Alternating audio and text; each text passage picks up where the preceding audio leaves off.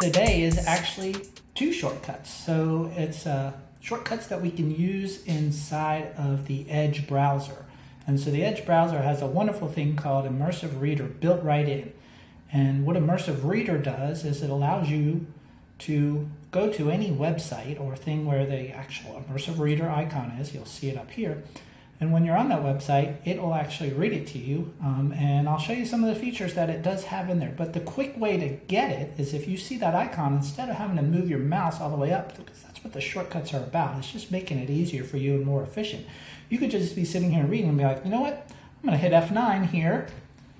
And when I hit F9, it's going to change. There we go. It's going to change into the Immersive Reader. So now we're looking at the screen and it's showing in large text. So I'm just scrolling here, but you can see now it's cleaned it up. It's using this background that's a different color here, and it's changed the spacing on the text for easier reading. So right away it makes it a much more pleasant reading experience. But there's more that I can do with it. So if I go up to the top here, of course I have a read aloud, and I'll show you that in a second. You have your text preferences. You can vary the size and the spacing that you want. So there is a text spacing you can turn on and off. You can also add different color themes. So you can see it changes the color background. If you'd rather have a white one, you can. I kind of prefer the black. It's a little easier on my eyes. And then I can see here the next steps is you can look at grammar tools. I like showing syllabification. That shows you how to kind of pronounce words. You can see kind of these dots are in between. And then you can turn on parts of speech. So if you want to be able to see all the nouns, they're going to show them in purple there. And you can change the color, verbs, and so forth. I wish they actually had the nouns here in black, because that would follow along with the Montessori black triangle. But you know, this is the best we can do, especially if you're on a black screen. It would probably have to be the opposite, be white, so that might be confusing. But anyway, but all the other colors I've kind of arranged to be a part of that. So I could show any of those. So now I'm actually seeing parts of speech, and then of course the labels here. So which is nice, because then I can see that. Now that's just under grammar tools. Then I go to reading preferences, and I can do what is called a line focus. And so now it focuses on either kind of a paragraph itself, or 3 lines, or 1. And so that way it's much easier to focus on the reading. And so it gives it to me in little chunks here. Then the last part that I want to show you is that you can use this board maker before I do the reading. And so with the board makers, let's change it off of this line focus so you can see everything. The board maker, I can choose things that are objects. And I'm like, I wonder what this word is, you know. So I click on it, and whenever you see that little, it looks like a wand with a star on it. When you see that, there's a picture. So I can go to any different things, and it will have, if the wand shows up, it will have a picture. And so even verbs, it doesn't have to be nouns, will have a picture that will kind of demonstrate. And it's using Board Maker to do that. But you can see there's lots of things that I can pick and choose, so I actually can see what that word is, and that might make better sense. So all of that's done. Now I'm going to actually have it read to me. So I'm going to do the read aloud right here. But instead of clicking up here, there's a function that you can do right inside the Edge browser. It's Ctrl+Shift and the letter U. So it's a default, and it will start reading. Join students around the world in the first ever Minecraft Education Global Build Championship. So you can see it's highlighting as it's reading. October 3rd, 2020. Build Challenge.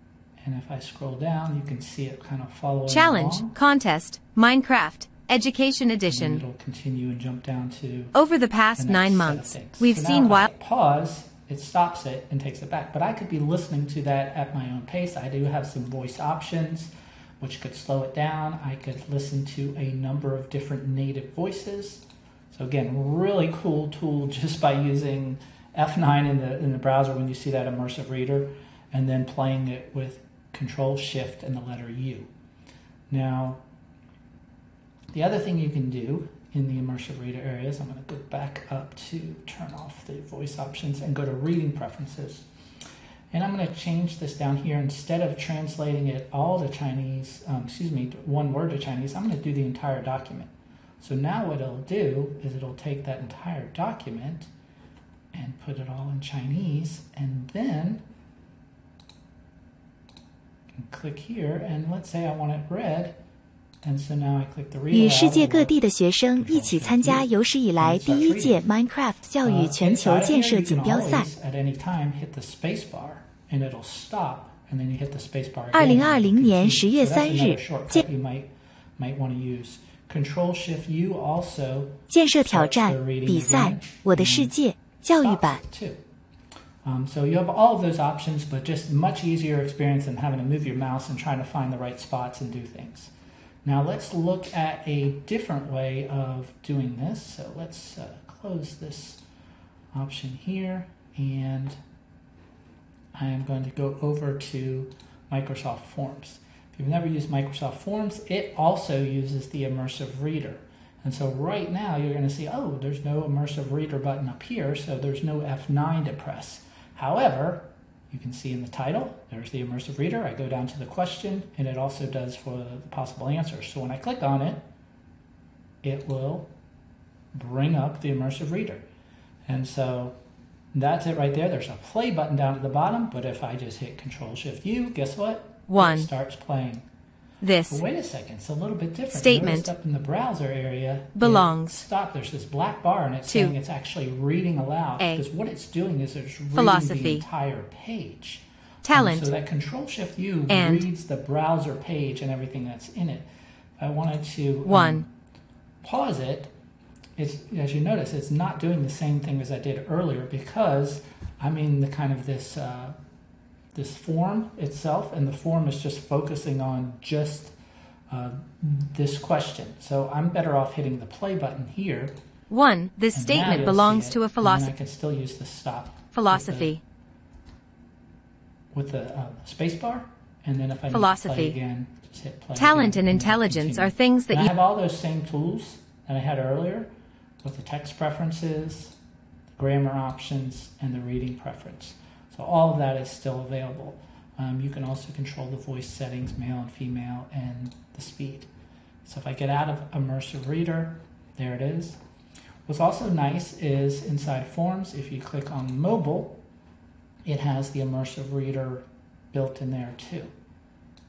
And so at any time, I can click on it and use it. And so there's my quiz play about button, growth mindset. Nick. It's playing along.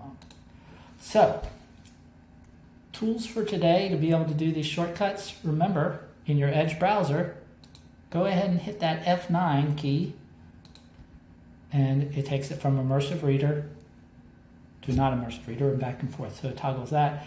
And then if you just want the page to be read, even this right here, I could have it be read to me without going into Immersive Reader using Control, Shift, and the letter U.